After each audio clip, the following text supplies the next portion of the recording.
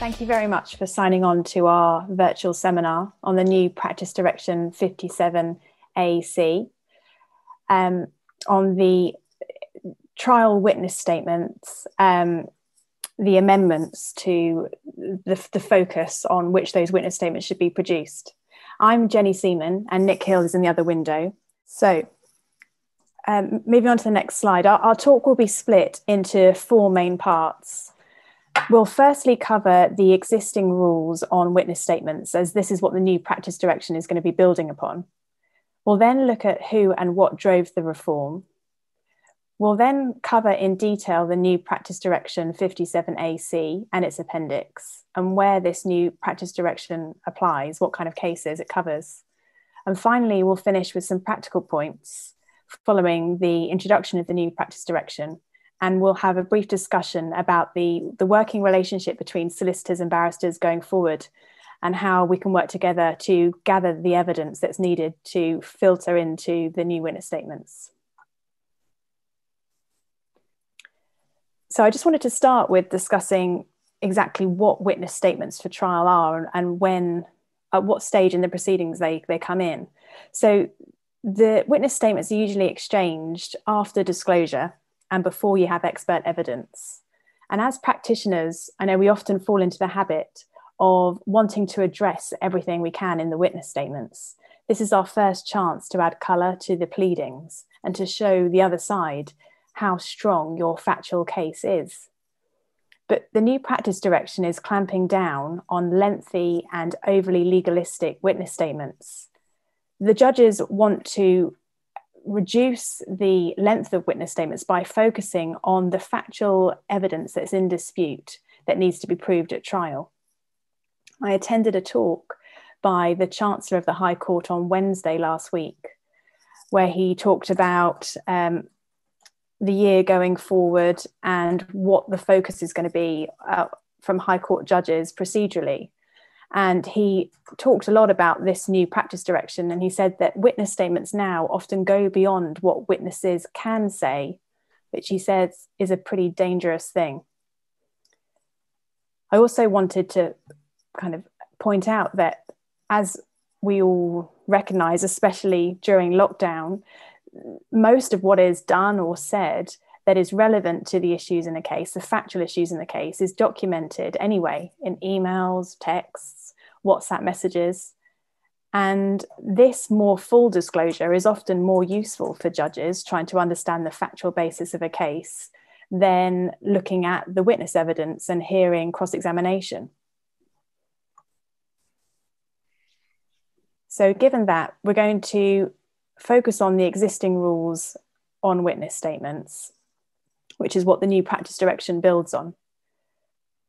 The main provisions are contained in CPR Rule 32 and the practice direction to that rule. So starting with CPR 32.1, this governs the court's power to control evidence. So the court can give directions as to the issues on which it requires evidence, the nature of the evidence on which it requires to decide those issues, and the way in which that evidence is to be placed before the court.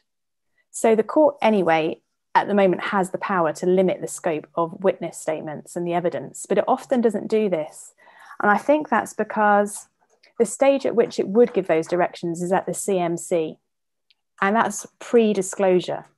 So judges on the other side are often going to be familiar with what kind of issues or evidence is going to come up to be in a position to give directions on controlling evidence at that stage.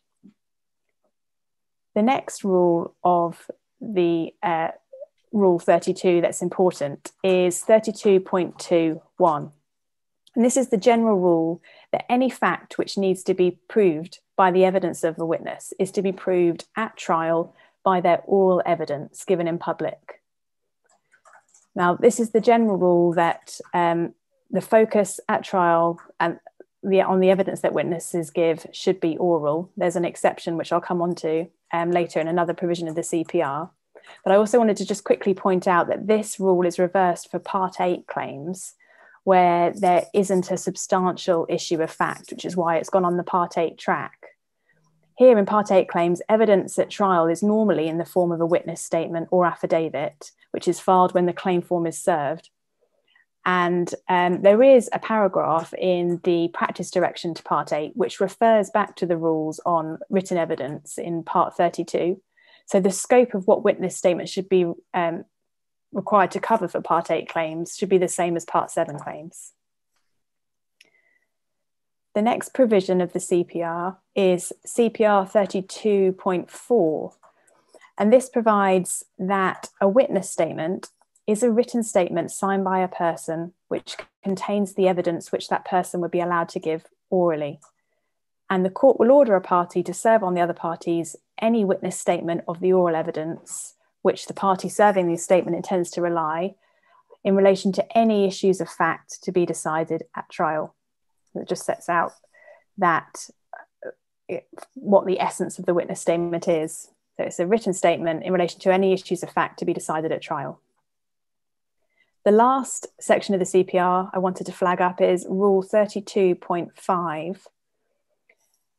This states that if a party served a witness statement and he wants to rely at trial on the evidence of a witness who served that statement, he's got to call that witness to give evidence unless they put it in as hearsay evidence. And then this is the important bit, where a witness is called to give oral evidence, the witness statement should stand as their evidence in chief unless the court orders otherwise. And the court rarely invokes or exercises the power to order otherwise and ask a witness to give oral evidence in chief. And this provision of the CPR is meant to be for the purposes of reducing trial time to save a witness giving their oral evidence in chief. You just got the witness statement that stands as their evidence, and then the other side comes in straight away with cross-examination. So these principles in Rule 32 are the core principles which the business and property court judges feel are being lost in the overly lawyered and lengthy witness statements that we currently see, which set out the arguments in the case, and they deviate from the issues of fact which need to be proved by evidence at trial. And that's what witness statements are meant to be centered on. There's also a practice direction accompanying CPR Part 32. And at paragraphs 17 to 25 of that practice direction, there's detailed requirements as to the preparation and contents of witness statements, which I'm sure that you're all going to be familiar with. A few of the important ones. Paragraph 18.1, the witness statement's got to be in the witness's own words. It's got to be drafted in their own language and expressed in the first person.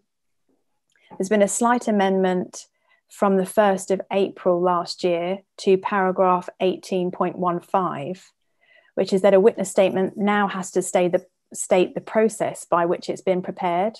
So whether it's been a face-to-face discussion over the telephone or through an interpreter. And that, I think, is the start of the focus on the process of how a witness statement's been obtained, which is what the judge is also looking at to make an assessment of the value of that statement, its evidential weight in the case. The next requirement I wanted to highlight is in paragraph 18.2, the practice direction. Again, I think it's something you're all going to be familiar with, but it's you have to indicate in the statement which of these statements are made from the witness's own knowledge and which are matters of information or belief, and then the source of any information or belief. The statement of truth has now been amended from the 1st of April last year, and that is contained within Practice Direction 32 at paragraph 20.2. It's also covered in Rule 22 of the CPR. So now the statement of truth needs to say not just that I believe the facts stated in this witness statement are true, but the witness also has to declare that he or she understands that the proceedings for contempt of court may be brought against anyone who makes or causes to be made a false statement in a document verified by a statement of truth without an honest belief in its truth. So this is a strengthening to the statement of truth. And then finally, paragraph 25.1 of the practice direction, it states that where a witness statement doesn't comply with part 32 or the practice direction, then the court may refuse to admit it as evidence or may refuse to allow the costs from its preparation. Alongside CPR 32 and the practice direction to that rule, there are also various court guides that give further guidance as to how to prepare witness statements and what they should include. I'm going to focus on a couple that I think you'll be most familiar with. They're the Chancery Guide and the Commercial Court Guide. Now, the Chancery Guide, it gives further explanation about what a witness statement shouldn't include. So it says it needs to be confined to the facts of which the witness can give evidence. And it's not, for example, the function of a witness statement to provide a commentary on the documents in the trial bundle, nor to set out quotations from such documents, nor to engage in matters of argument, expressions of opinion, or submissions about the issues, nor to make observations about the evidence of other witnesses. It says witness statements should not deal with other matters merely because they may arise in the course of the trial. It flags up that witness statements should be as concise as possible. And it also says that it's incumbent on solicitors and counsels not to allow the costs of the preparation of witness statements to be unnecessarily increased by over-elaboration. Any unnecessary elaboration may be the subject of special orders as to costs. The Commercial Court Guide has the same kind of material and guidance. Again, it should be as concise as possible. You don't need to deal with matters that are common ground between the parties. You don't need to put in lengthy quotations from documents or exhibit documents to a witness statement. A witness statement shouldn't engage in legal argument. And interestingly, this guidance only appears for commercial court cases. The current guide states that unless the court otherwise directs, witness statements should be no more than 30 pages in length. Now, following the introduction of the new practice direction, 57 AC, I understand there's going to be a harmonisation of these court guides, in particular about what they say about factual witness statements for use at trials. And there is a proposal to drop this 30-page per witness statement page limit found in the Commercial Court Guide. So, as you have seen, there are pretty prescriptive rules already on what witness statements should include. But it's probably these rules are honoured more in their breach. I'm now going to hand over to Nick, who's going to talk about what drove the reforms leading to the new practice direction.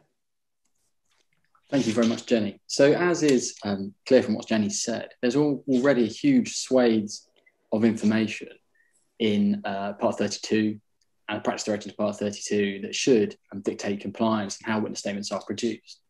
But it's perhaps well illustrated by an anecdote from one judge with the problem with witness statements we now have. He said that at the start of each trial, he takes the skeleton argument, he takes a major piece of correspondence, that's your claim, that's your response, and he takes the key witness statement. And he said 9 times out of 10, it's obvious who has actually drafted the witness statement. And that's at the heart of the concerns shared by commercial court judges. They say, and have said since 2017, that witness statements are ineffective in performing their core function of achieving the best evidence at proportionate cost at trial. And of course, these are not new concerns.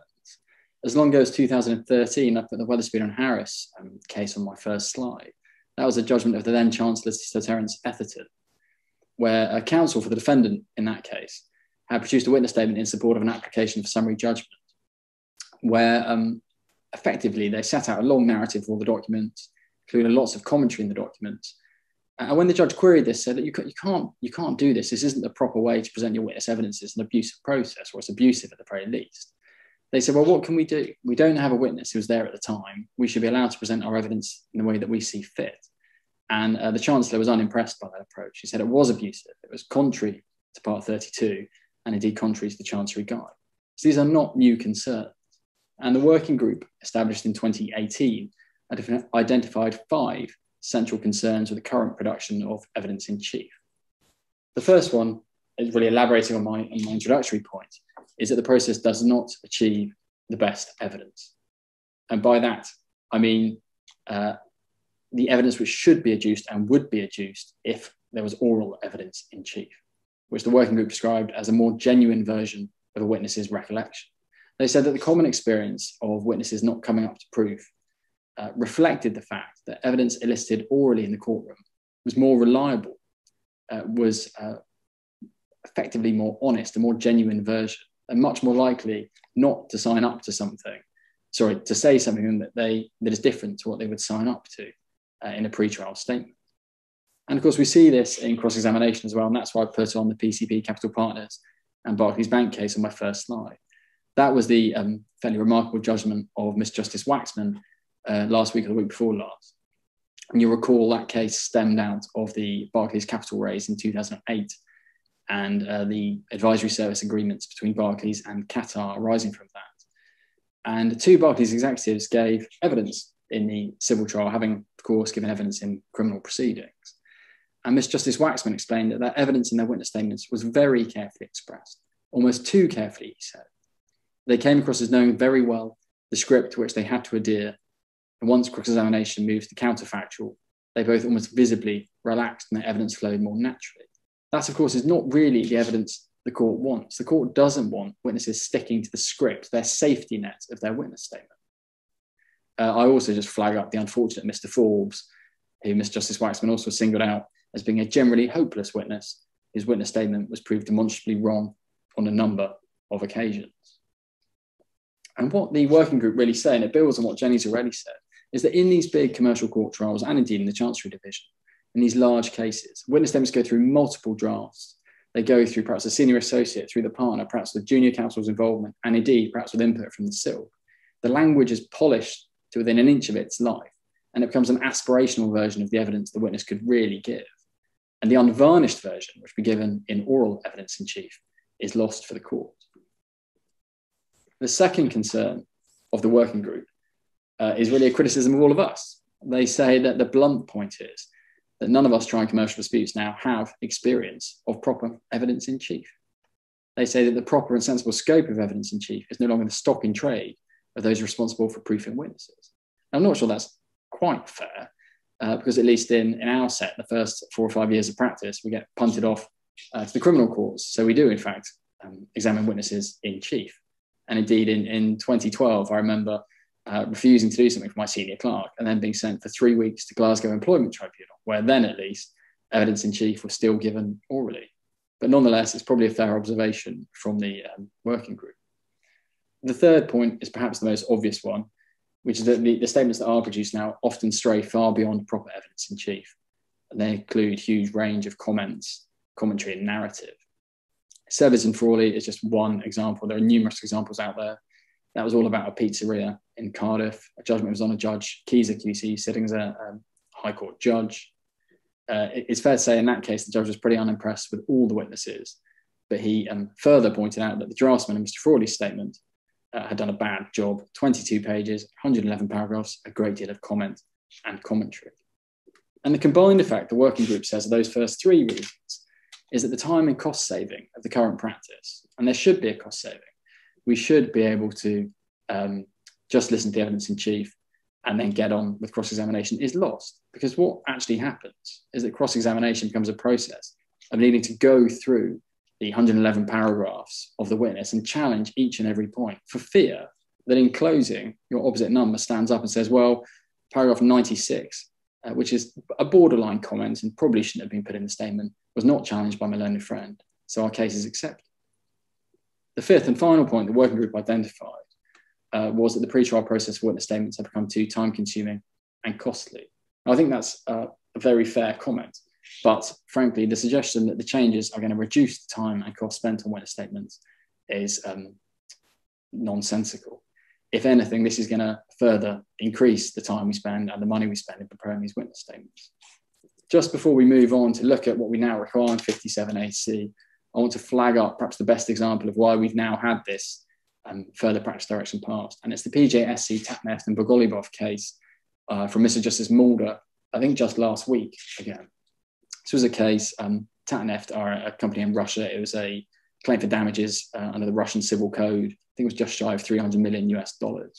Eminent legal teams, very experienced counsel and solicitors on both sides. And counsel for one of the parties got out of the witness that the statement had been prepared by his solicitor. And then there's this exchange in cross-examination recorded in the judgment, paragraph 170. Question from counsel, this witness statement, which was drafted by lawyers, to what extent have you taken the time to check that it actually represents matters within your knowledge and represents your evidence? Witness, I can't answer to this. Question, you can't answer. witness, I don't even know how to answer this question. And I think this is the problem that judges have really had enough of. I think you can almost sum it up in one sentence, that the story gets better every time it's told. And that's what they want to avoid. They want to avoid the best evidence, not the best interpretation of the evidence. So by way of example, when I said earlier, I was sent to Glasgow Employment Tribunal for 3 weeks with evidence in chief. Actually, I was only sent for 2 weeks, but I've always thought that 3 weeks has a nicer ring to it. Now, of course, hopefully your witnesses aren't lying in the way that I just did, but that's really, I think, at the heart of these reforms. There are a whole host of issues considered by the working group, including harmonisation of the guides, imposing the 30-page limit from the Commercial Court Guide into the Chancery Guide and the other guides, and so on and so forth, pre-trial statements of facts, list of factual issues. But ultimately what we get is 57 AC and its new appendix. And you'll find it at page 63, Schedule 3, to the 127th update to the CPR, rather reflecting the fact that civil litigation has got more complicated, and reflecting the fact that more changes are made, the more costs generally increase. We're going to look at these new practice direction requirements and a statement of best practice in 4 loose parts. Jenny's going to talk about when it applies, whether it's really anything beyond a restatement of Part 32 that she's already taken us through. I'm going to look at some of the new provisions, particularly on the list of documents and some parts of the statement of best practice, are the most contentious areas. And when we've done that, we'll talk about our practical observations on the way forward. So at this point, I'm going to pass back to Jenny. Thanks, Nick. I'm now going to question the accuracy of anything you say.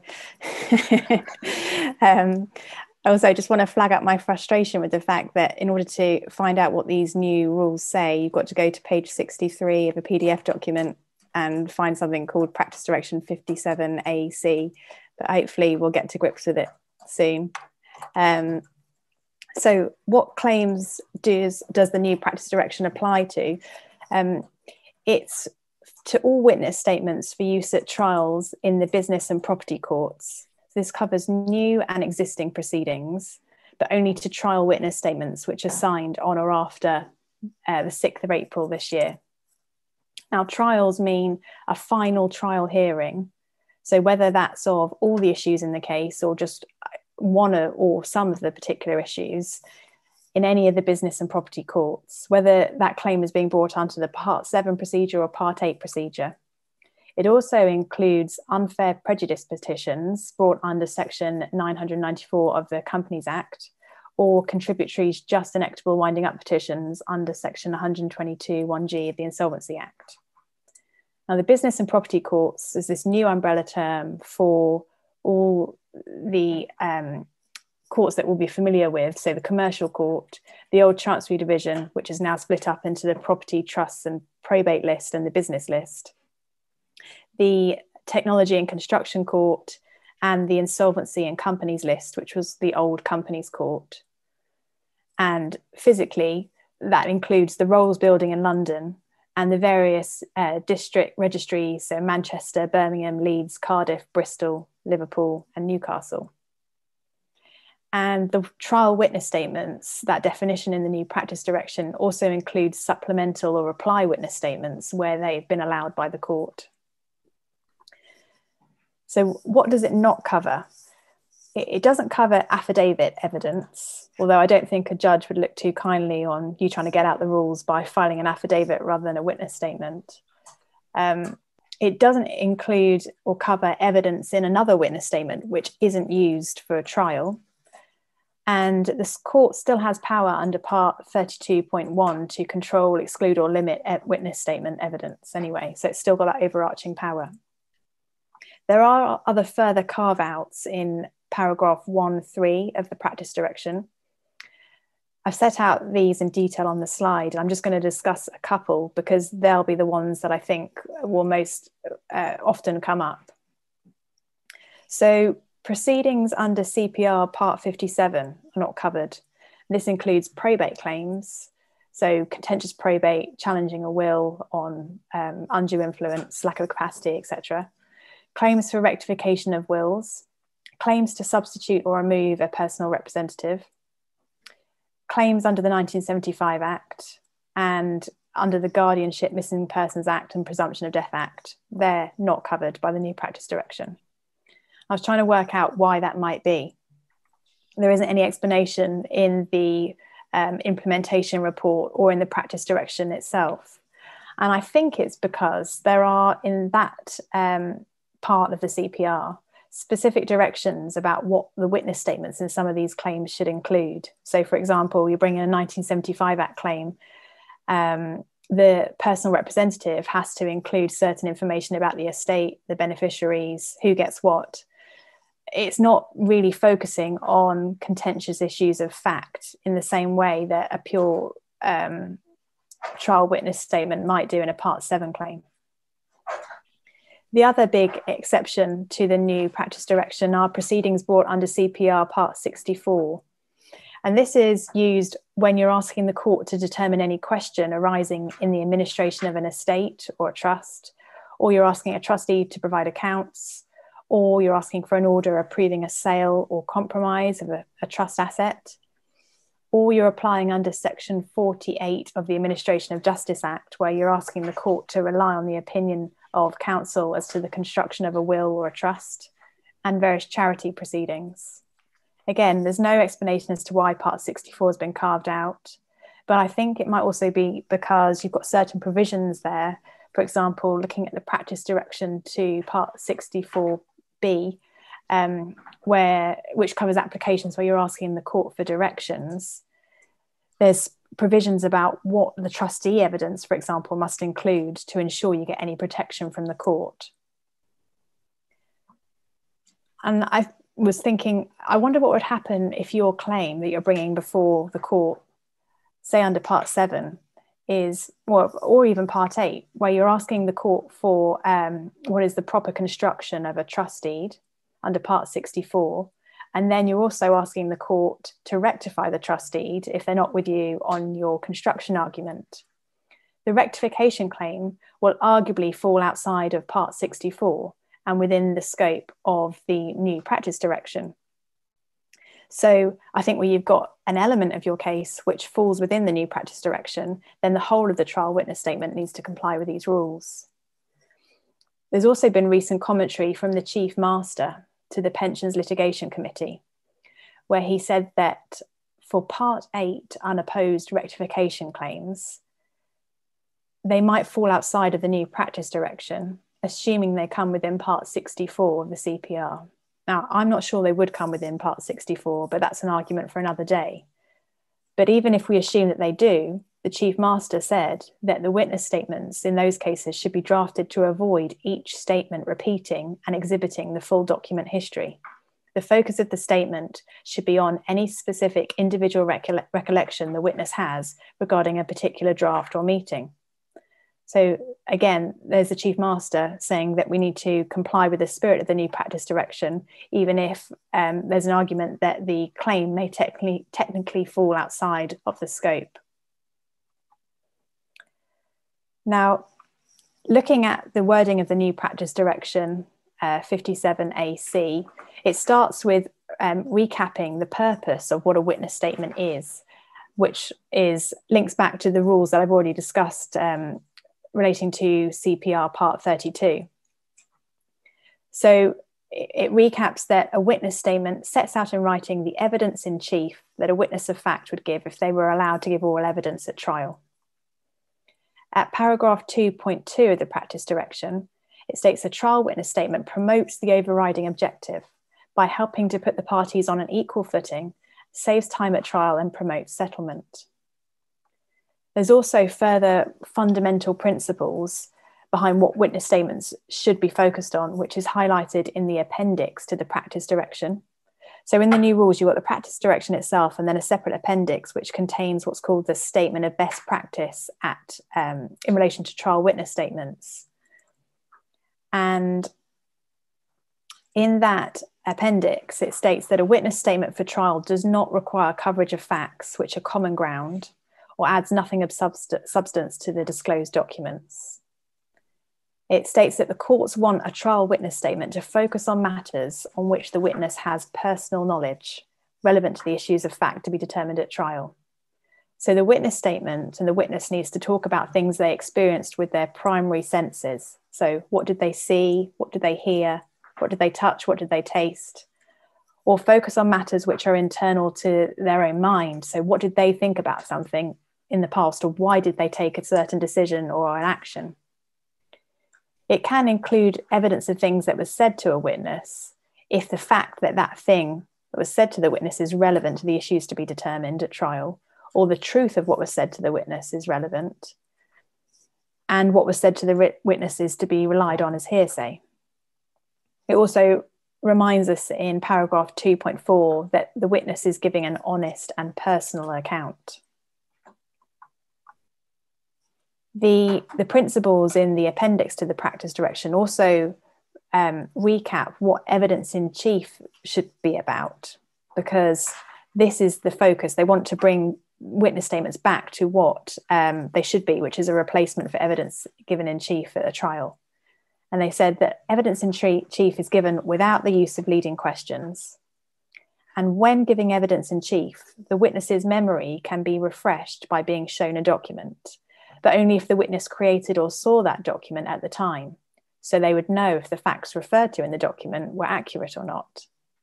Now, as you'll see, which Nick will come on to discuss, that's not going to be strictly a bar on what documents you can show to a witness when you're preparing a written witness statement, but it shows that there is a real focus on showing documents that the witness would have seen at the time. I'm going to pass back over to Nick, who's going to talk in more detail about what the contents of these new witness statements should be under the new practice direction.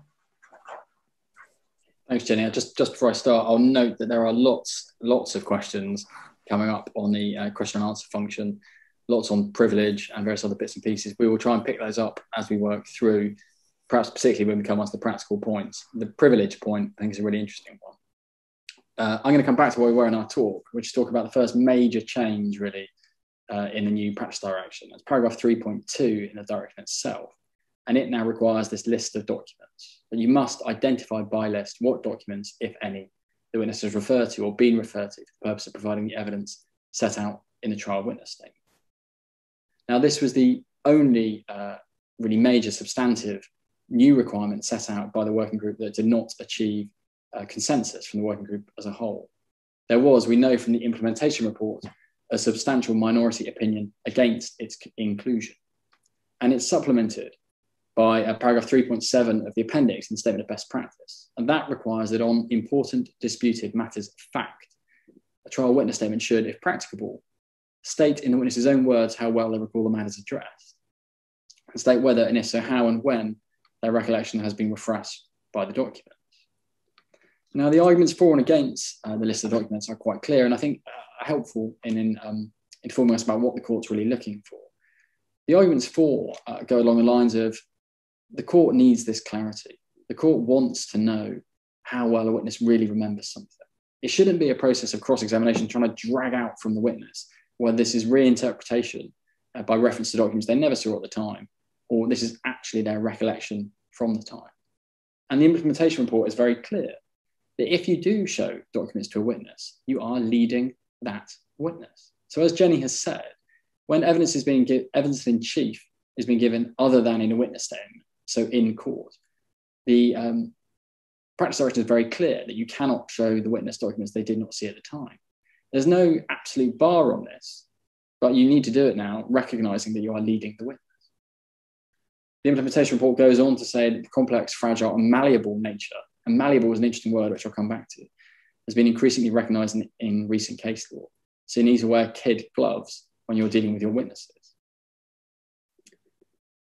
As I've said, the implementation report suggests that you can still explore the quality and reliability of witnesses' memory, but prima facie, you should do that without showing the documents to the witnesses.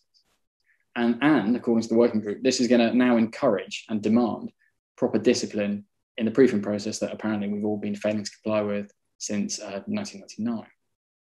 The arguments against are, I think, fairly obvious, that the perceived benefits are outweighed by the costs of this. And that's not the cost of keeping a record of what documents a witness sees, because frankly, we should all do that anyway.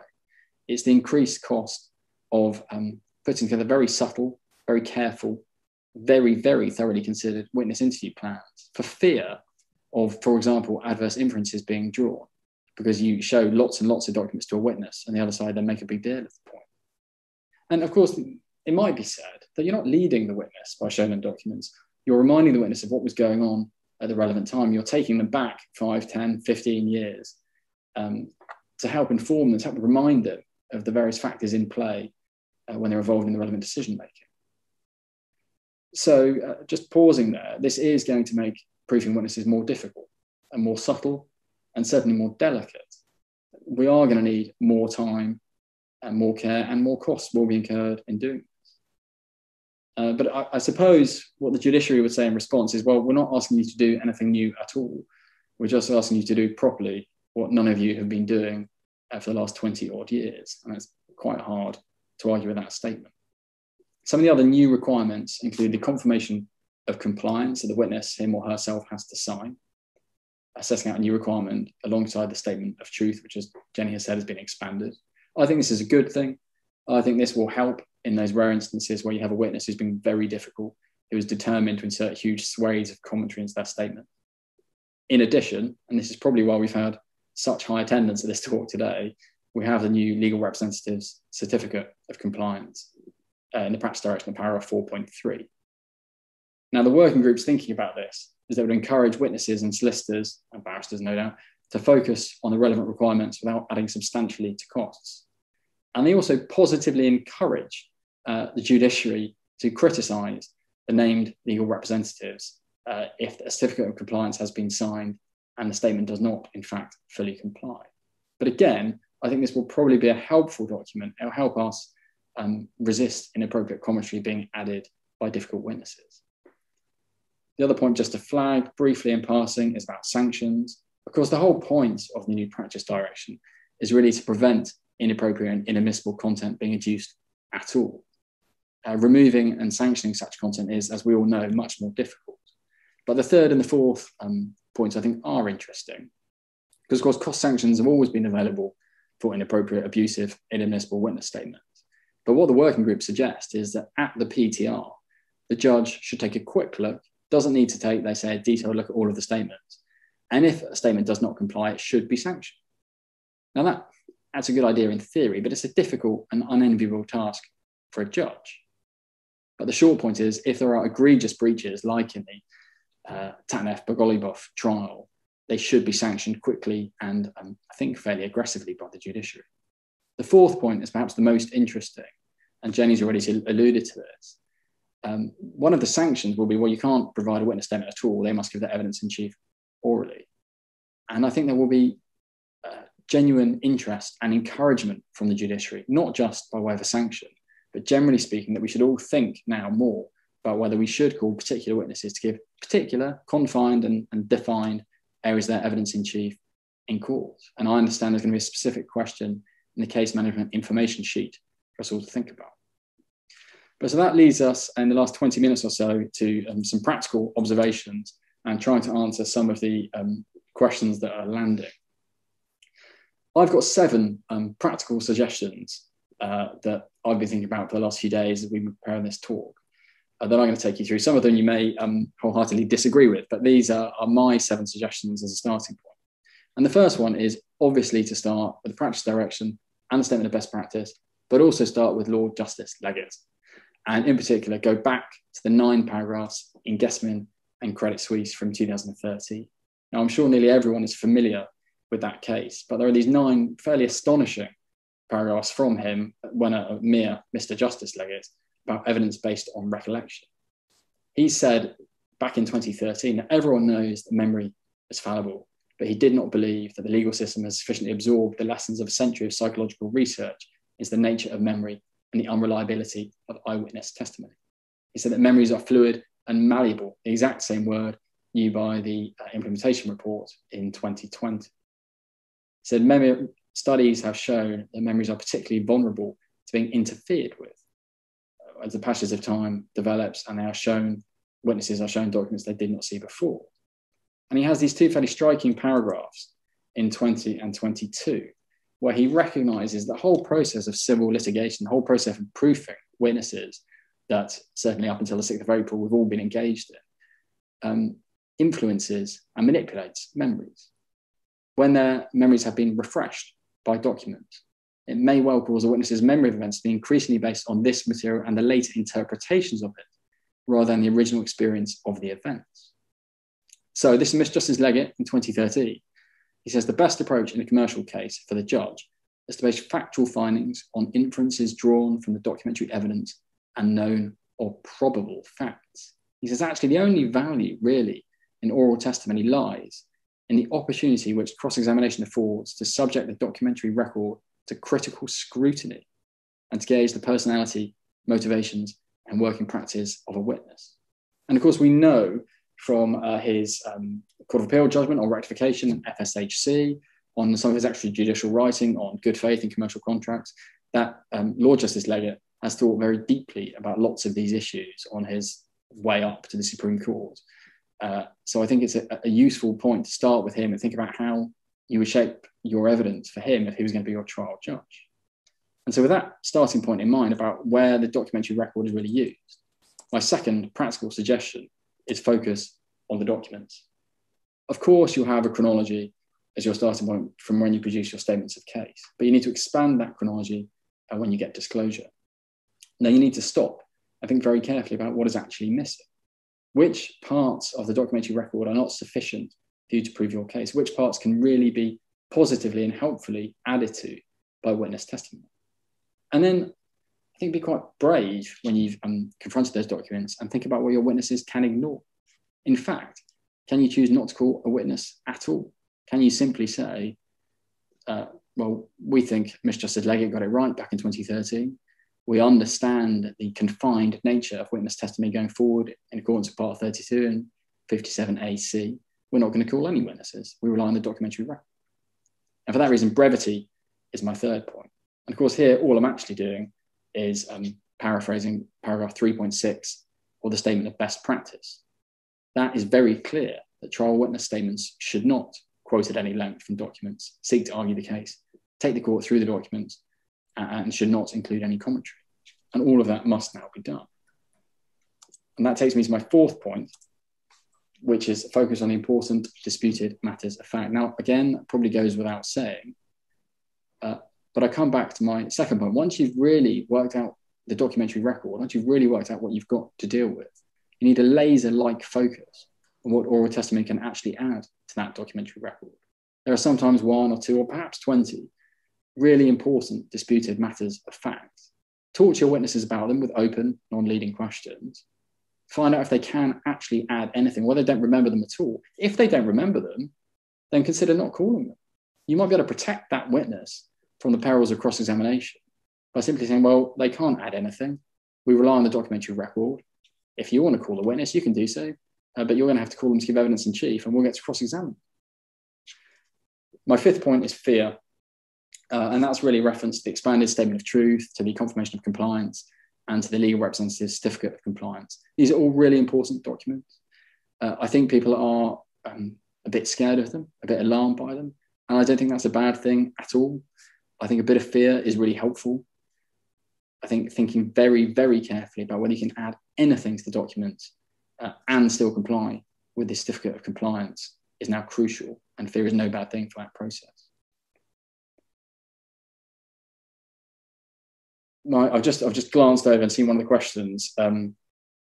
If an issue is taken about witnesses refreshing themselves, read the documents, emails before the proofing session. Well, it's very clear in the implementation report that if a witness does that for themselves, then they are leading themselves, is the way the implementation report puts it. There's no bar on that as such, but you will still need to include in the list of documents the fact that the witness did that of their own volition. So there's no bar on it. You can do it, but you may be accused of leading, or rather, the witness may be accused of leading themselves. My sixth point is all about language. Now, it's clear the judiciary are going to be really hot on new practice direction and really on Part 32 going forward. And I think a really easy win, a really easy way of demonstrating compliance with new practice direction is through the use of language. And I put on my slide the Astera Trust case from 2018. It's a decision of Mr. Justice Fancourt. It was an unfair prejudice petition. And at paragraph 90, Mr. Justice Fancourt said this. He said, "It's clear to me that the witness statements are the products of careful reconstruction of events and states of mind, based on meticulous examination of all the documents in the case by the large teams of lawyers involved. The true voices of the witnesses are notably lacking. The statements provide superficially plausible reasons that are now advanced with the benefit of hindsight. So we have to embrace the language the witnesses actually use. Generally speaking, witnesses don't aver, they don't acquiesce, they don't say things like with respect, or if they do say with respect, they actually mean it with respect. They might use many more contractions that we would really like them to use. They might be blunter, certainly less subtle, but I think we have to embrace that. I think a really easy way of showing the court you're alive to what is now required with evidence in chief is to use their language. And it won't be as polished, it won't be as delicate, it won't tread the careful line you want to weave through the factual evidence to support your legal case. But I think the judiciary will recognise that it is fully compliant and have much more sympathy for a factual case presented in that way. And that leads me to my seventh and final point before I hand over to Jenny, which is that I think this actually could usher in quite a significant change to commercial trials. I think the way that witness evidence now sits within your case theory and your trial strategy is going to require even more thought, and perhaps the thought it should have been given before these changes were brought about. We need to think about it really early in the process. We need to think about applying for oral evidence in chief. We need to think about really narrow, confined, and defined witness statements. And hopefully it'll mean, so coming back to the PCP and Barclays Bank trial that I mentioned in one of my early slides, they were two really well-funded legal teams, eminent silks from the best sets. And there was this fairly striking paragraph from the judgment, paragraph 674 from Mr. Justice Waxman, where he talks about the final 29 minutes of cross-examination of Amanda Staveley. He says, at the very end of cross-examination, characterised by Barclays as putting its case to her, but which had, at least in part, the appearance of a closing speech, it was just as her that she had invented it, effectively her case. He said, I received both oral and written submissions whether this form of putting the case was appropriate or even valid. Now, it's a pretty strong criticism of a fairly mild-mannered judge of a very, very experienced legal team. And they may have felt the need to put their case in that way because the nature of the scope of the witness statement of that doesn't seem to reflect what the judge has said. But if a witness statement is properly confined, and the court now robustly applies Part 32 and PD 57AC with much more rigour, I think there'll be even less scope for closing speech defined or dressed up as a cross-examination. So actually we can better protect our witnesses, better protect our case and bolster our case, and hopefully give ourselves more time for opening and closing speeches in due course. And at that point, I'm going to pass back to Jenny, who's going to talk a little bit about how we might work on both sides of the profession together to meet the requirements of Part 57AC. Thanks, Nick. So I think listening to the practical points that you've raised, there's obviously a need for proper involvement in lawyers in preparing the statement. No one's suggesting that a witness should go about drafting these by themselves, but we just need to make sure that the witness statement is not overly lawyered. The appendix to the new practice direction sets out a helpful guide as to what solicitors should do when obtaining witness statement evidence for use at trials. So I think going through almost like a checklist, I think the first thing to do is to explain to the witness that you want to obtain evidence from exactly what a witness statement is designed to do. It's designed to replace the evidence they give as evidence in chief at trial. And they've got to focus on the matters of fact and issue of which they have personal knowledge. They don't argue the case in the statement and they don't take the court through the documents. The practice direction also suggests it's then helpful to show the witness the witness confirmation of compliance in paragraph 4.1 of the practice direction, which Nick's already discussed. And then ideally, there should be an interview between solicitors and the witness where the solicitor makes a detailed record of all the answers that the witness gives as fully and as accurately as possible, dated and retained by the solicitors. And in this interview, there should be the use of open questions and especially, well, in particular, no leading questions in relation to important contentious matters. And then the witness statement is drafted based on this note of the interview. If the witness statement isn't based on an interview, so for example, it's produced by written answers to a questionnaire or an exchange of emails, or it's drafted by the witness themselves, then this needs to be stated at the beginning of the statement. As I said, this was covered already in the practice direction 32 at paragraph 18.15. And I'll come on to a question that we've been asked about privilege there, because I agree that raises some interesting points about what inroads can be made to challenge how statements have been prepared.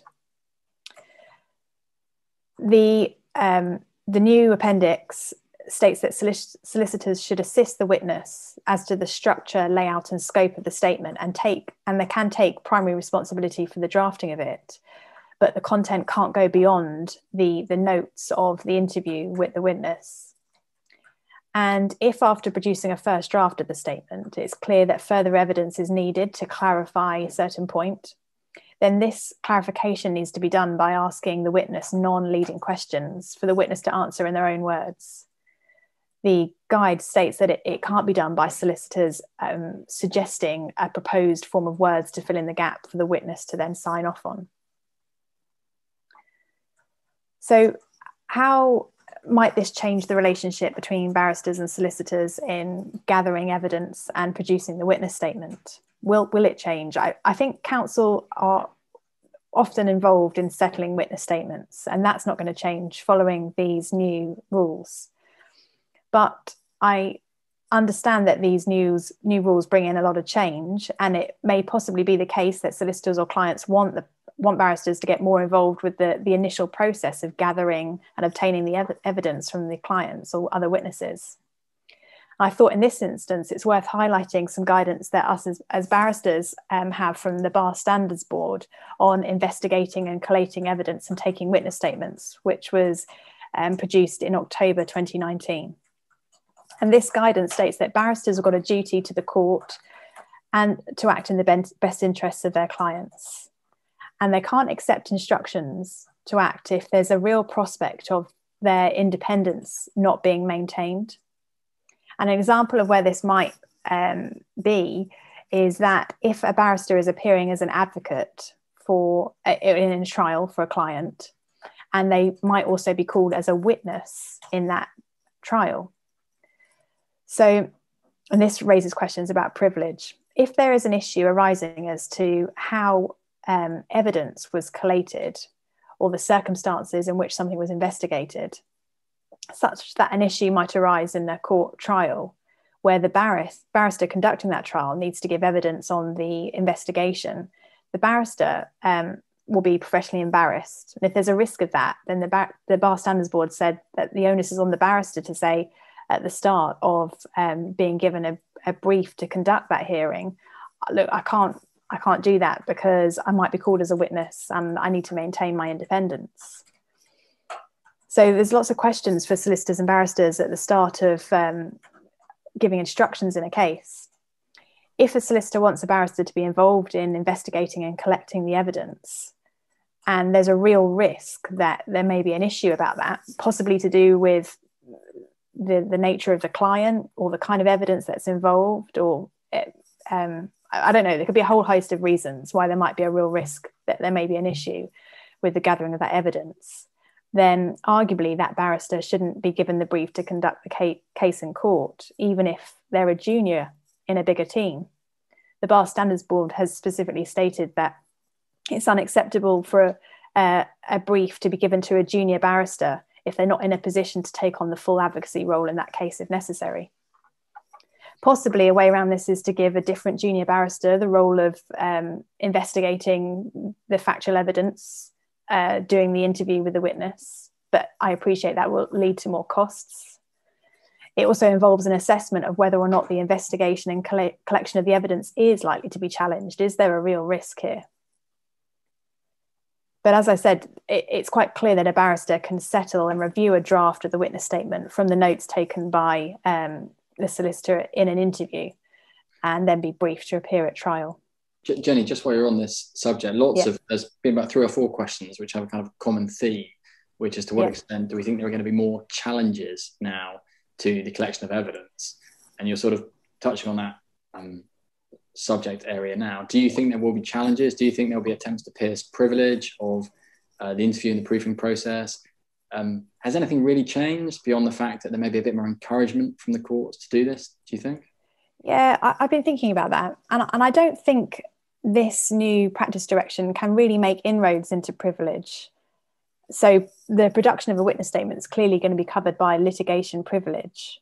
But I think what it's doing is possibly trusting us as practitioners to say, look, these are the rules you've got to follow when producing a witness statement, and this is what the courts are going to expect to see from now on.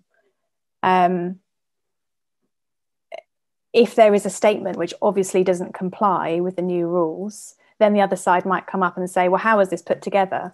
And you'll be entitled to say, well, it's privileged, we can't tell you.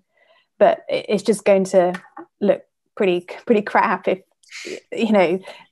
you don't have to go into the detail how it was produced, but if you can't explain how it was, then the court's got the power to say, well, I'm not going to allow this witness statement to go in, or I'm going to give you a cost sanction, for example.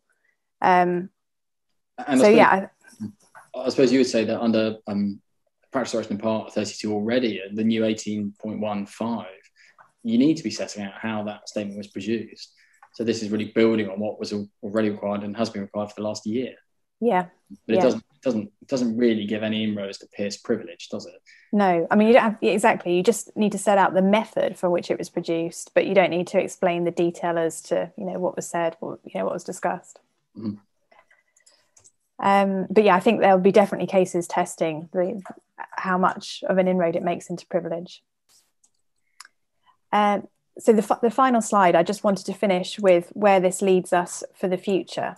I think, ironically, it's going to involve more preparation to produce a shorter document, the witness statement. There's going to be more judicial criticism of the process and new ground for the other side to challenge a witness statement until we all get familiar with the new procedure. I was wondering whether it would lead to possibly more applications for oral evidence in chief, due to the fact that everyone's now more focused on what a witness statement should be and what the evidence in chief is designed to achieve.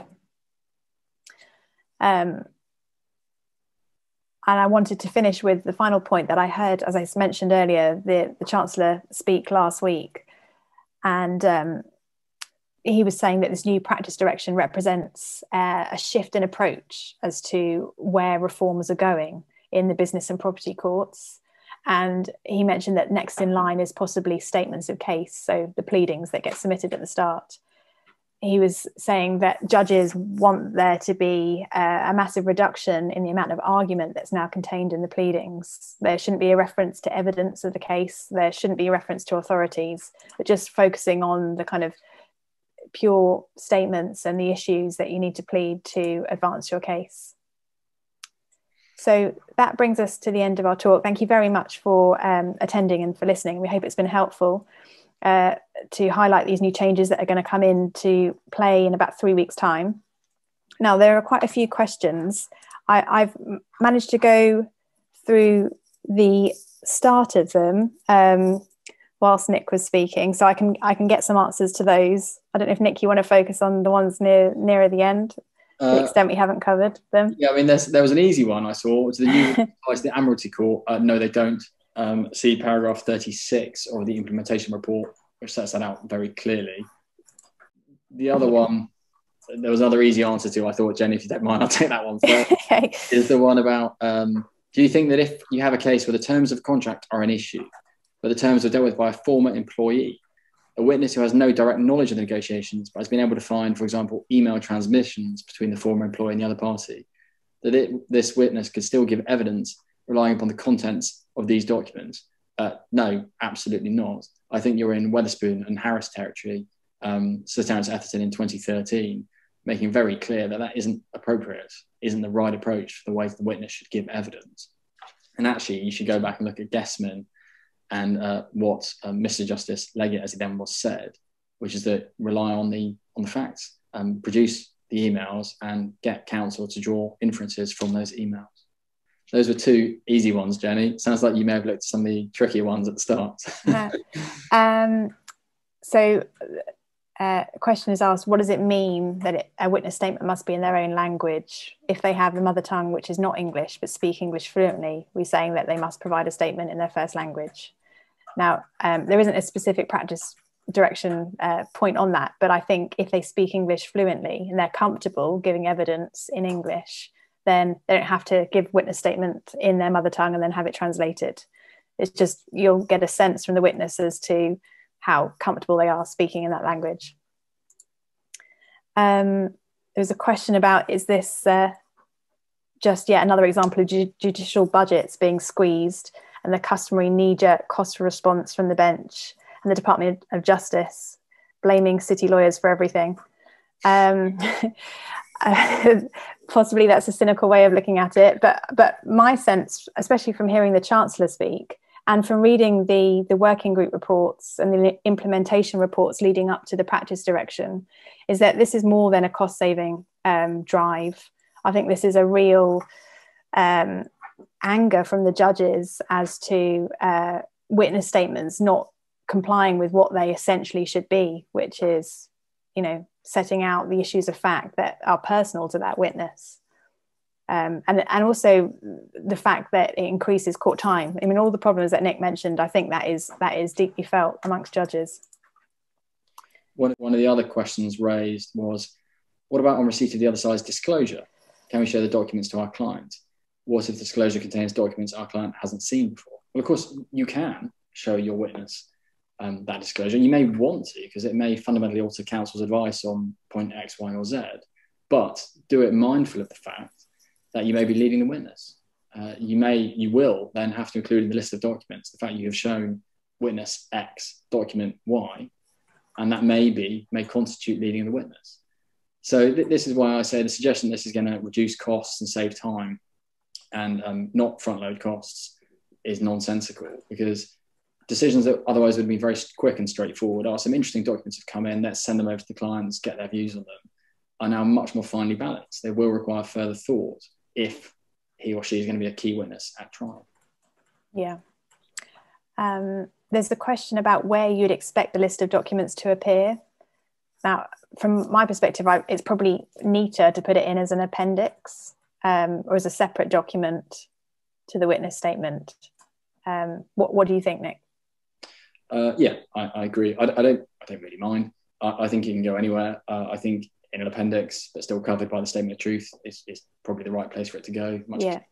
All depend on the particular witness, I suspect. Yeah.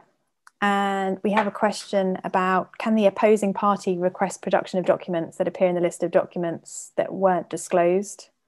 Yes, they would be able to. Yeah, and frankly, unless they're privileged, but they shouldn't be disclosed. Yeah, if they're privileged, they're privileged. But if otherwise they're relevant and being referred to by a witness, then they should be disclosed. Yeah. Another question is, can witnesses be shown additional documents after the witness statement is completed and served and before trial? Something you might want to do to minimise the risk of the witness being ambushed at trial. It's a really interesting question, because one of the observations made by members of the working group about the undesirability of the list of documents was that we're all going to be now anxiously thinking, what documents should we and shouldn't we show to our witnesses? And so you may decide not to show the witness anything that they didn't see at the relevant time. And then what will happen is they'll put their evidence in, and in due course, they may see this document or be shown it in cross-examination. They may need to change that evidence. And that's, some members of the working group said, very undesirable. The pretty blunt response from the other members of the working group is, well, that's a good thing. Witnesses should be willing to change their minds. They shouldn't be worried about not having seen documents, then needing to change their evidence. That shows actually they're just doing their best to assist the court. As to whether you might decide you need to show a particular witness a particular document that they were not referred to when they produced their witness statement, it's going to be a very finely balanced call. But if you do that, then I think you absolutely need to disclose that has since been done following the production of the witness statement, because otherwise you're not really complying with the, at the very least, the spirit of the practice direction. Yeah. In my view. And do you agree, Jenny? Yeah, that sounds sensible. Yeah. There's another question. If a witness doesn't go through the documents in his or her witness statement, or there's no witness evidence, then should this be done in the skeleton argument or a separate new document? That's a really interesting question, I think. I think that it's kind of then the counsel and solicitors team to go through the documents and to work out how best to present them to fit in with your legal argument. So that should be done in the skeleton, and then in oral submissions. There's going to be a more of a focus on going through the documents orally, I think. But so what happens, to follow up on that question, in, say, a Part A disposal hearing about a trust, where, as we all know, you'd often have a witness who really, frankly, takes the judge in flagrant breach of Part 32 through a narrative of all the documents and sets it all out.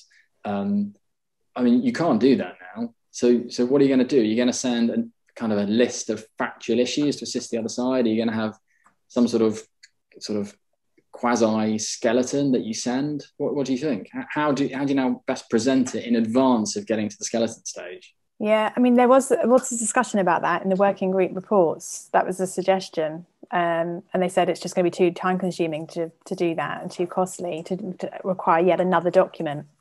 But the problem is, though, unless you have that, you don't really have anything. You're going to have the pared back pleadings in accordance with Mr. Justice Flo, and really short confined witness statements. So it's all and a whole heap of disclosure. Yeah. And so it's all going to come down to skeletons. So the idea of an early mediation is going out the window, isn't it? Because you're not going to get close to that until you've seen skeletons. Yeah. Well, that's a helpful comment. No, I mean, if there is a kind of desire to settle and to kind of really push your case home in advance of skeletons, then yeah, you can send the other side a detailed letter. You have pre-action letters, Yeah, and that'll be even fuller, I suppose. So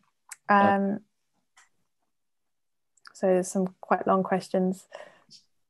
Another question is, do we foresee more direction at CCMC stage to direct the parties and what their case actually is in order to focus witness statements to issues actually in dispute? Yeah, I think that's entirely possible. I mean, of course, you should already have a list of issues by the time you get to CCMC.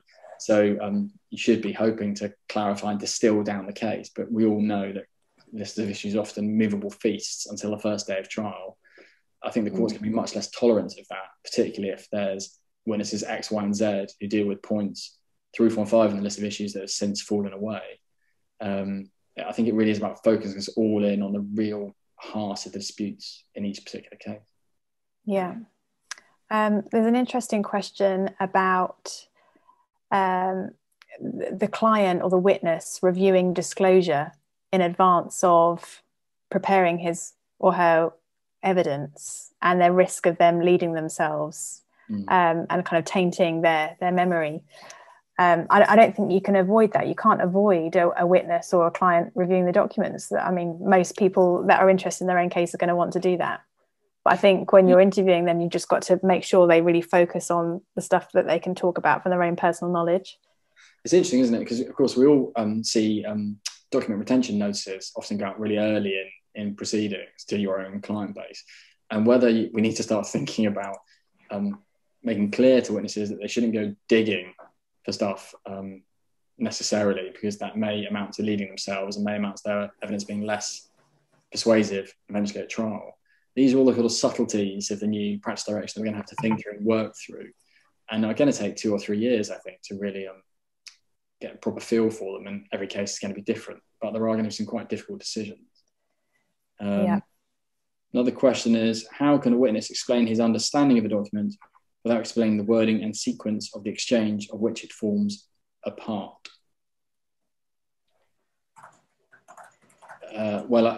It's obviously all fact sensitive, and there may be cases where you do need to set out some of the narrative to put in context the actual evidence the witness can give in addition to the documentary record. But I think we're going to have to think really carefully each and every time you think you do need to include narrative, because I think court's going to be much less sympathetic to that really being necessary for the witness to add to the documentary record. It's very difficult, in fairness. Yeah. I think we'll probably take one last question, just given the time. There's a question about if you've got an ongoing case in which the witness has already completed questionnaires, will you be required to state that these were completed in the witness statement, or can you just follow the interview process? I think it depends on what material you're going to use to produce the witness statement. And if you're going to rely on the questionnaires, then yeah, you need to state in the witness statement how that was prepared and that you relied on questionnaires. Whereas if you're just going to go through the interviews, you can follow the process as set out in the appendix. Although there still is a requirement in 18.5, in the practice direction to part 32, 18.5, where you need to state how a statement was prepared. So I think you're not going to be able to get around some explanation as to how the witness statement process came about. Just one very final question that has amused me, Jenny. Isn't the issue after trial has ended, the client has lost, and they sue the lawyer for professional negligence? The court is going to see all the documents concerning the statement prep. And if a solicitor or barrister sign off that certificate when it's patently untrue, that may give rise to regulatory action. Well, yes, that may well be the issue. You obviously want to avoid that issue. And of course, we all want to comply with the rules, because if we're going to be signing certificates of compliance, you need to be comfortable that you really have complied. But you're absolutely right. That probably demonstrates why there has been so much interest in this subject. Not just today, but all of the various talks and seminars I've seen on it recently have been incredibly well attended. People are really quite nervous, is my impression, about the new requirements. I don't, for my part, I think that's warranted. I really do think this is a restatement of the requirements in Part 32 with some bells and whistles. But it's going to take some real care and thought as we take cases forward.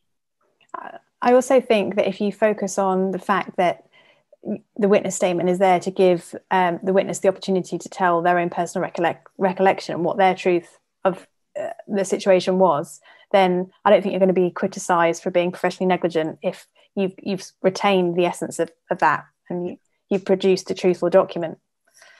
Yeah, they just didn't come up to proof. Okay, well, thank you very much, and apologies, it's looking at the time, it's gone 15 minutes over, but there's obviously a lot of debate, a lot of issues that are being raised, but thank you very much. And if anyone's got any further questions, then feel free to email Nick or I on the addresses on the last slide. Thank you very much. Thank you.